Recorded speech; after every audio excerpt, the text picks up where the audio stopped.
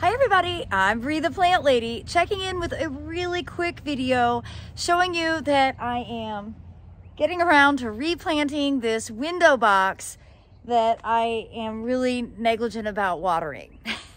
So this is the one that I had seeded with poppies, and you can see there are some poppies still alive, but they're bone dry. I haven't watered this in probably 6 or 8 weeks. It doesn't get any rain because the roof is over it. So I'm going to go ahead and replant this with succulents. Now this is an east-facing window box. It does not get full sun, it gets morning exposure. But I've been growing succulents there for the last like 5 years very successfully, and the succulents are much more forgiving for my not bringing water around. So I'm basically just going to be refilling this pot with more soil cube, and then I will be transplanting some of the succulents that I overwintered last year in the heated shed. So stay tuned to watch my progress.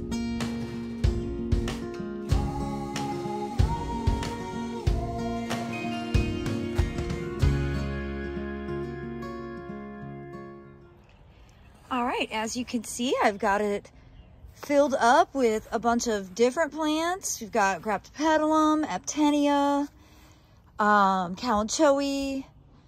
I put in a couple of mangaves, some hardy sedums to basically just fill in as a ground cover.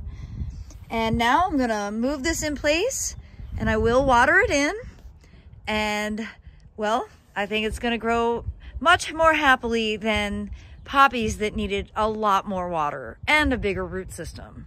See, we have got the window box in place. I am gonna water it in really well right now. And you know, I was thinking, this actually does get watered in the summer when we put the tripod sprinkler up and it just goes in circles.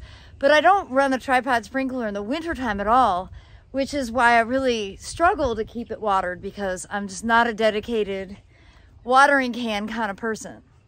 But I do look forward to sharing updates with you from this window box and all of my containers and everything that I have growing here in my central North Carolina Zone 7 garden. Thanks so much for watching, everybody.